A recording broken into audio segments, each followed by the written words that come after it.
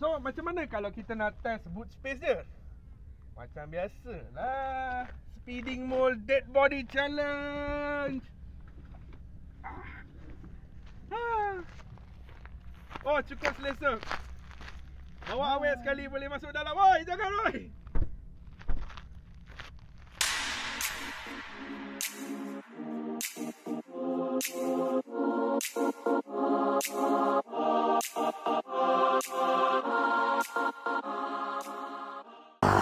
Hello dan selamat kembali ke saluran The Speeding Mall. Okey, kami berada di Sekincan hari ini. Kenapa?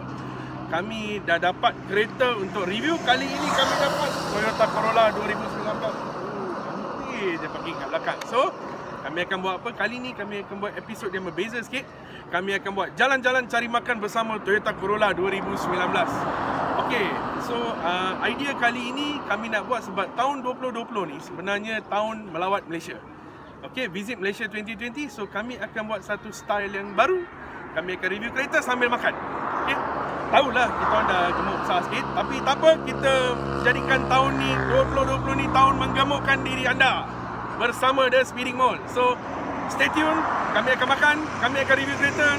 Enjoy.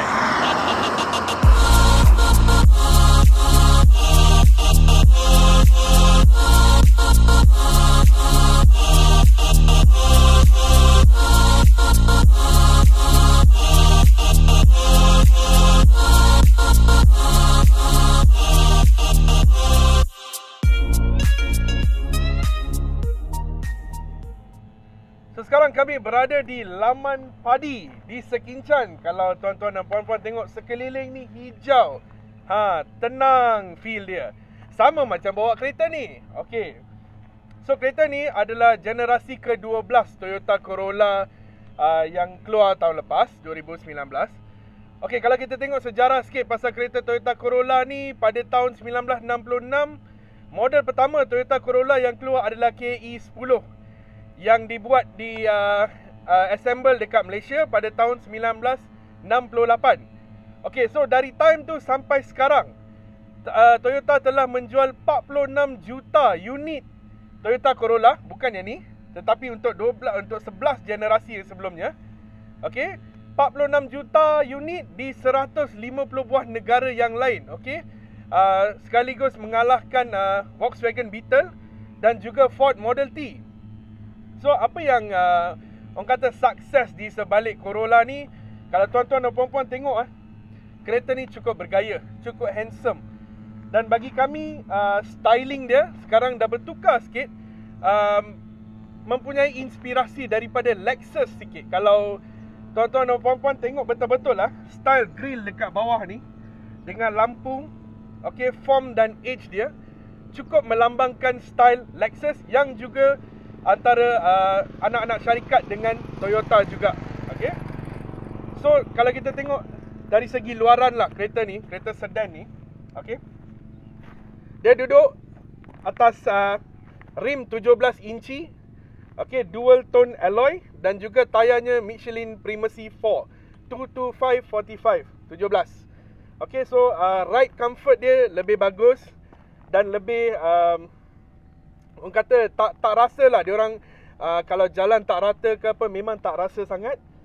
Okay, the colour ni bagi kami cukup unik lah, cukup cantik, cukup handsome dengan line, dengan form dekat kereta ni.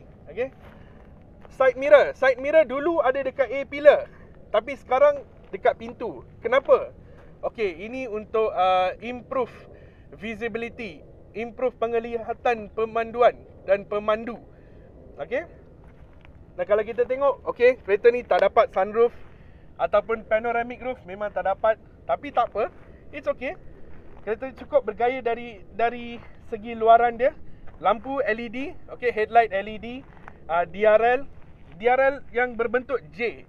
Okey, konsep dalam kereta ni semua adalah macam bentuk J dan juga AG architecture. Kalau kita tengok belah sini finishing garnish yang warna chrome ni. Okey, dekat bawah ni dia punya fog light kecil.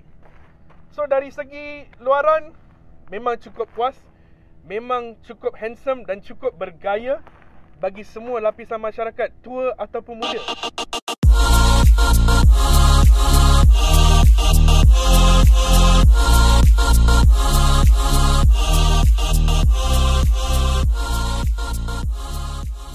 Okay, sekarang kami berada di sebelah belakang kereta pula. Okay, korang dah tengok belah depan, belah tepi. Kalau tengok belah belakang pun cukup stylo.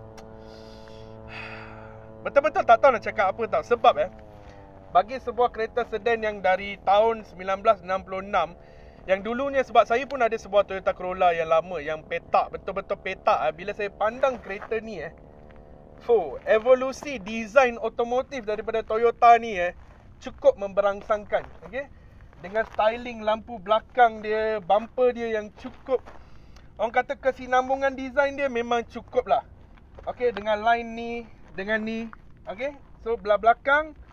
Okay, ini adalah model 1.8G. G adalah high spec dan juga harganya bermula daripada 137,000. Yang spek yang lagi rendah, yang satu yang ke bawah dia, variant E tu, 127,000. Okay, so tak apa. Inilah belah belakang dia. Logo Toyota yang besar, Corolla Altis yang belah sana. Apa yang penting kalau kita pergi belah belakang ni? Jom kita tengok boot dia. Oh, ada reverse cam kat belakang ni. Jangan lupa ada reverse cam. Ada dash cam juga dekat sana Alright. Wow. So kalau korang tengok boot ni balik kampung, 100% saya bagi. Memang deep lah. Dia punya boot ni memang deep.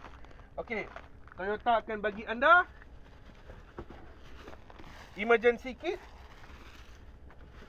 dan juga emergency tire inflator. So macam mana kalau kita nak test boot space dia? Macam biasa lah, speeding mole dead body challenge. Oh, cukup selesa. Awak awet sekali boleh masuk dalam. Woi, jangan woi.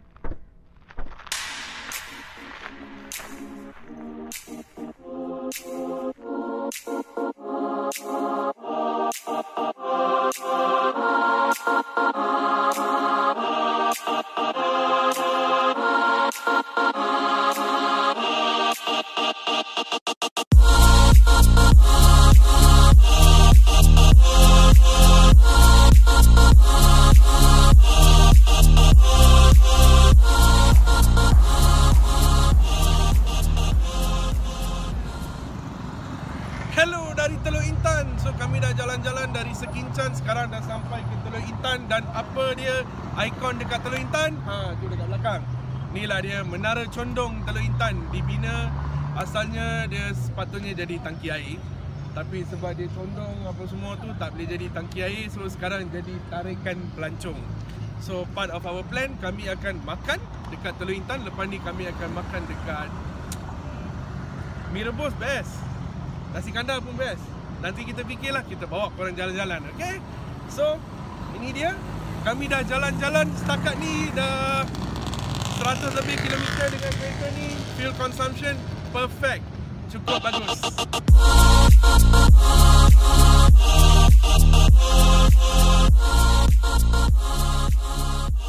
So kita orang dah sampai Gulam Rasul. Gulam Rasul ada dekat sana. Tapi yang bestnya kita orang parking kat sini. So kita ada parking kereta. Tak ada apa yang special kan. Tapi nak tunjuk satu benda. Ni dia Toyota Corolla lama. Ni Corolla SEG. Kalau tak silap saya, lebih kurang tahun 90 kalau tak silap saya. Okay, evolusi design Toyota. Ini generasi ke-12. Ini generasi yang lama. So kalau tuan-tuan dan puan-puan tengok body styling dia, yang kita orang dari tadi, dari permulaan video ni kita kata architecture dia, body styling dia dah berubah. Dah datang ke tahun 2019, 2020. Inilah consumer sekarang nak. Dulu kereta ni memang panas tau. Memang orang nak kereta ni. Memang SEG ni orang kuat modify kereta ni. So dari sini ke sini, inilah evolusi Toyota.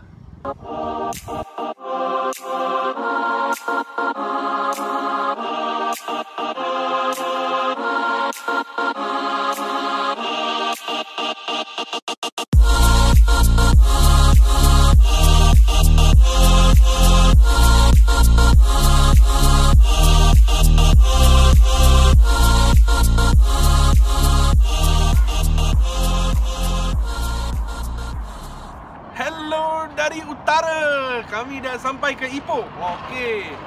Setelah berjalan jauh dari Teluk Intan, kita orang dah makan gulam rasul, dah penuh, dah rasa macam nak tidur. Tapi kita bawa kereta juga, kita nak habiskan kita punya jalan-jalan cari makan. So sekarang dah sampai Ipoh. Mungkin kita orang boleh minum teh ke. Dengar cerita kopi dekat Ipoh ni best. So mungkin kita akan minum kopi, makan roti bakar sikit, lepas tu gerak balik KL. So stay tuned.